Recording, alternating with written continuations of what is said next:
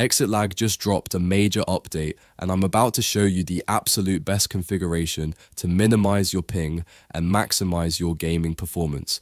I've got an exclusive discount link down in the description that you definitely want to check out, and there's even a chance to score unlimited access. Oh, and I'm dropping a special code right now on screen, so if you're watching this fresh, grab it fast because first come first served.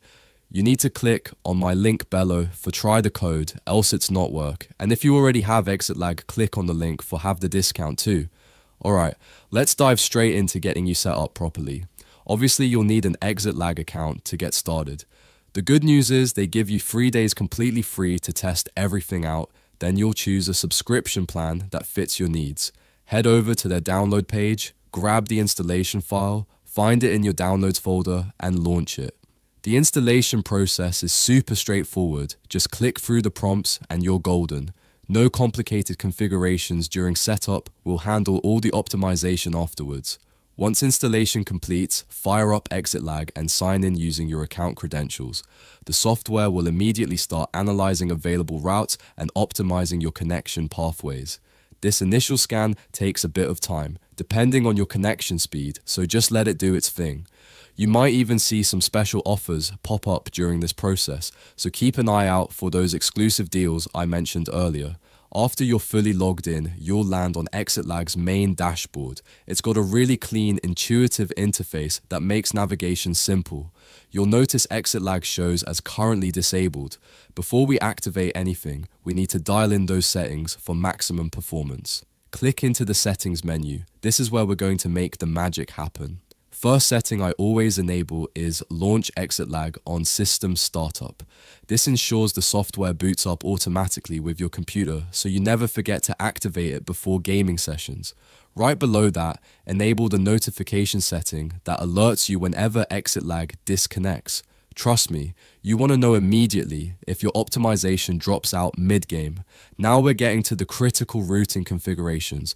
For route priority, set this to high. This tells your system to prioritize ExitLag's optimized pathways over standard connections. For the protocol selection, I strongly recommend starting with ICMP. In my extensive testing across different networks and locations, ICMP consistently delivers the fastest route analysis and most stable connections. However, if you experience any issues or inconsistent performance, you can absolutely switch over to UDP protocol instead. Sometimes certain ISPs handle one protocol better than the other, so don't be afraid to experiment. Enable real-time optimization. This keeps ExitLag constantly analyzing and switching to the fastest available routes throughout your gaming session. Activate smart optimization as well, which uses machine learning to predict and preemptively switch routes before congestion occurs. Now here's important. Disable dual routes. These settings can actually create conflicts and increase latency if configured incorrectly. Alright, settings are dialed in perfectly. Now let's add your game. If you've used ExitLag before and already have games installed on your PC, they'll automatically appear in your library. If not, click over to the Connections tab and select Optimize Game.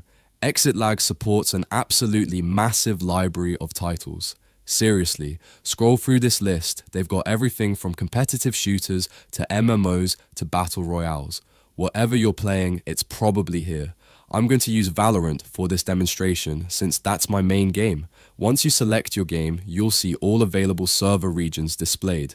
Server selection is crucial for optimization. Since I'm located in India, my closest physical server is Mumbai under the Asia region. However, so when I'm on this connection, I actually get better results connecting to Asian servers. The key lesson here is choose the server that gives you the best actual performance, not necessarily the one closest to your physical location. Your ISP infrastructure matters just as much as distance. Now click into advanced settings for your selected game. This is absolutely critical, so pay close attention. Set TCP routes to 0, set UDP routes to 4. I cannot stress enough how much testing I've done to land on these exact numbers. These values provide the perfect balance between route redundancy and connection efficiency. Too many routes create overhead and can actually increase latency. Too few routes leave you vulnerable to congestion without alternative pathways. Here's something that catches a lot of people. Whenever you modify any settings, always click Optimize Routes again. The software needs to recalculate pathways based on your new configuration. You might notice the Apply Routes button appears grayed out and inactive. That's because ExitLag is currently switched off at the main toggle. Just flip that switch, wait for the proxy to initialize, and that Apply Routes button will light up beautifully. Click it and you're fully optimized and ready to game. Let's explore a few other features quickly. The library section stores all your games. Diagnostics generates technical reports that ExitLag support can analyze if you ever run into issues. The FPS Boost section offers additional performance optimizations. I personally max out processing priority for games, disable Windows Game Bar and DVR since they eat resources, and disable core parking to keep all CPU cores active. Don't worry, none of these settings will harm your system, and if something doesn't feel right, just restart your computer and they'll reset. Multi-internet lets you leverage multiple connections simultaneously if you have them available. Traffic Shaper limits bandwidth, but honestly, I have no idea why you'd intentionally throttle your connection while gaming, so I leave this completely alone. The Help section links to FAQs, live chat support, and their Discord community. Now let's jump into an actual game and test this live. I'm switching to my dedicated gaming internet connection for this demonstration. Valorant is loaded up, and you can see my current ping hovering around 180 to 200 milliseconds. On this particular connection with my gaming ISP, I had to adjust ExitLag to use UDP/TCP hybrid protocol. Remember what I said earlier about different ISPs handling protocols differently? This is exactly what I meant. If ICMP isn't delivering results on your network, swap to UDP without hesitation. I'm connected to Mumbai servers right now with 40 to 50 ping showing in-game. To prove ExitLag actually works and isn't just placebo, watch what happens when I completely disable it. I'm turning ExitLag off right now, and you should see the in-game latency start climbing immediately. There it goes, ping is increasing in real time because ExitLag's optimized routing is no longer active. This is completely unscripted, happening live as we record. Now I'm re-enabling ExitLag. Give it a few seconds to re-establish optimized routes, and you'll watch that ping drop right back down to our baseline. And there we go, beautiful. Ping is stabilized again at our optimized levels. That's real-world live testing, proving this software genuinely delivers measurable latency reduction. So there you have it, complete configuration guide to maximize ExitLag's performance for your gaming. If this helped you out, smash that like button and subscribe for more optimization guides and gaming content. Use that discount link in the description to grab your ExitLag subscription with special pricing.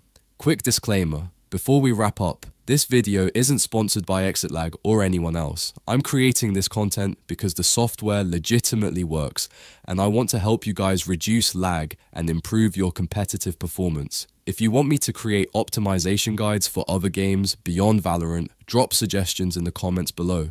I'm happy to download whatever you're playing and test out the best settings specifically for that title. Alright, catch you in the next one.